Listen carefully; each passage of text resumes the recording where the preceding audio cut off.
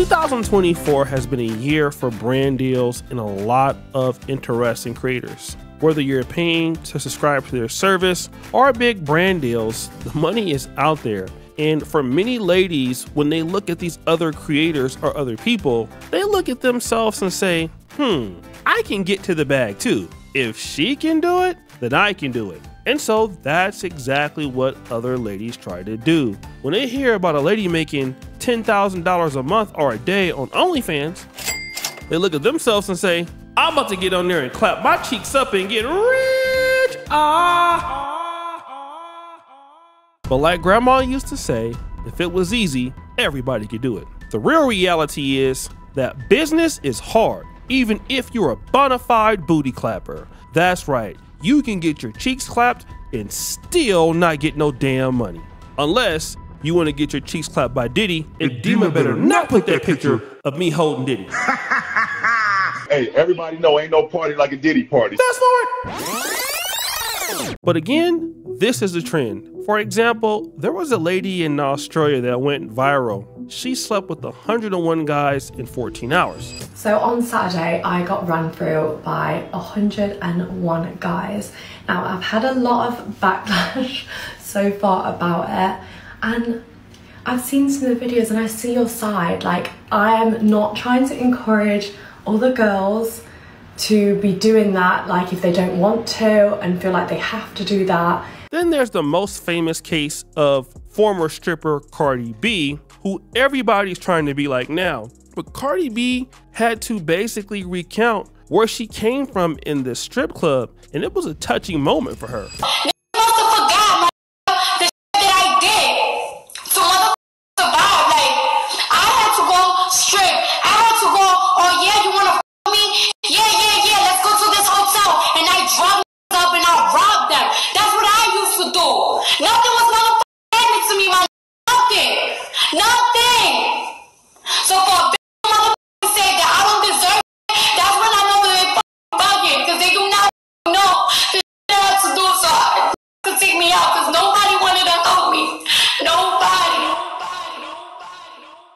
Cardi B had a hard life in the strip club. So hard, she had to pretend to have sex with guys and drug and rob them, which has been a very dark spot on her career. Then there are ladies out there who are selling their cheeks for real on these streets, and it's not easy. Y'all watch these other on here lie about the type of money they're making, lie about the lifestyle. And the thing is, a lot of them are living that lifestyle, but they're not telling you the bad parts. They're like, oh, nothing has ever happened to me. A trick has never attacked me. They're lying. Like, a girl just got choked out at the Palms, like, last month, right? She was 35, been doing this for forever, probably did it all the time, it's just like, all it takes is that one time. But you guys can kind of see the bruise a little bit, but the filter is kind of covering it. But yeah, like, and people are just like, how are you, like, fine right now? Because it's just like, I'm used to it. And you think, I don't ever want to get used to something like that. No, you don't. So before you want to sit here and think that you want to go sell some poom poom, do you have what the takes? Are you a weak little bitch, or do you have heart?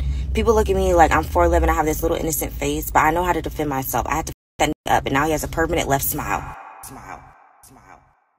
I recently came across an in-depth interview on J.R. Wisdom's YouTube channel, and he was interviewing this particular young lady who was a former Atlanta stripper. And it's called Atlanta Strippers Really Don't Make a Lot of Money, They're Broke. Now, this is a lady that moved from another state with her mom to Atlanta. And at first, she was looking at the prospect because, you know, if other women could do it, she could do it. But what she didn't understand was this. If you get into a fight or an altercation, or like, let's say even, so like, well, I don't know if you do know, the women pay to come to work. For sure. So yes. You pay what's called bar fee to work.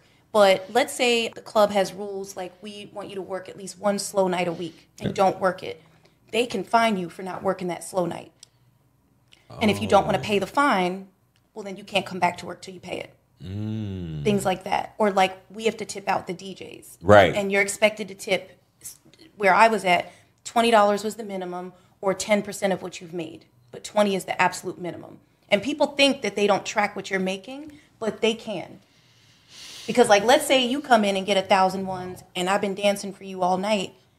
I can't come to the DJ and give him a $20 bill. Security has written down that they saw me dancing for a guy who got 1,001 who didn't tip the stage.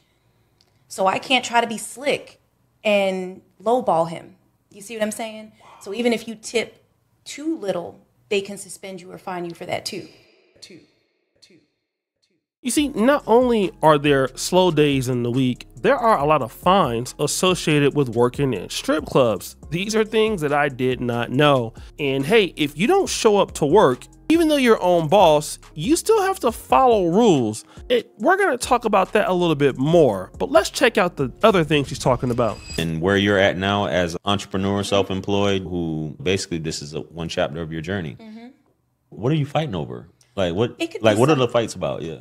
It's usually money, pretty much, or it'll be something like, again, let's say you're coming in and you're kind of dating or messing with one of the dancers, right? But you ask me to come over there and dance. She's gonna feel some type of way because now it's like that's my customer, and you don't have no business dancing for him, and then it's a whole issue. And that's 9 times out of 10 what it was. And my mentality was always, I hate to say this, but you're damned if you do and damned if you don't with the customers. Right. If you sleep with them, they're going to stop dancing you. And if you don't sleep with them, they're going to stop dancing you.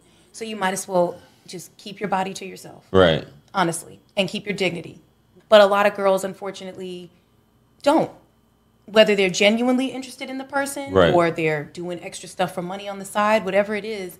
So yeah, it would lead to a lot of problems. And then I didn't drink at work. That's the other thing. I didn't drink at work. I'm not into drugs. So being in an environment like that sober is hard. Now, I've heard this too. A lot of women be fighting in the club, right? That's also a reason to get fired or to get fined. You're dealing with people talking about, oh, you stole my customers and all sorts of things. Seems really petty, but hey, this goes on. But this next part was the most shocking. I don't think it's all that it's cracked up to be. Plus, I don't think people realize all the money that goes into working. Like, you could pay $200 up front to work. You might have to tip out the DJ $200, $300, $400. You're tipping out your house mom. You're tipping out security. You're tipping valet. Like, it's a lot of... And then don't be a dancer that drinks, which most do. Wow. Now you have tabs at the end of the night every night. It's a big overhead. Got you. You know what I mean? Yeah, you gotta pay to work. That's crazy, right? Like, you gotta tip out so many different people. And again, like she said, there are some strippers who, they drink alcohol. Some ladies get on drugs. And there's a really big business component to a lot of this that a lot of the ladies don't realize, I mean, you talk about dudes potentially stalking you, potentially doing bodily harm to you. That doesn't seem like it's something that you would really want to get involved in. And I know that I don't want to get involved with Stop the Show because, I'm not going to be up there. Well, I'm lying. I would like to see some of those cheeks be bouncing. Booty clap yourselves! But this is also the case for the OnlyFans models. Even though they're working for themselves, the business is tough. It's hard. Whatever you do in life is hard. Nothing comes easy. And a lot of ladies are finding that out for themselves. So many women, they think that things are going to be easy. They're going to live the high life. And yeah, they might be showing money, but they damn sure ain't telling you what they're going through to get that money. And they damn sure ain't talking about the bad situations going on with that money. It's like everything has its pros and its cons. But bouncing your cheeks from random dudes is probably not the way to go. Even so many OnlyFans models that make that have made a ton of money, you honestly see them sometimes quitting the business. That's interesting. But I'm gonna just say this, if they want to continue to go out there and booty clap it up and think that that's gonna take them to their wealth, think about this. Look at Cardi B.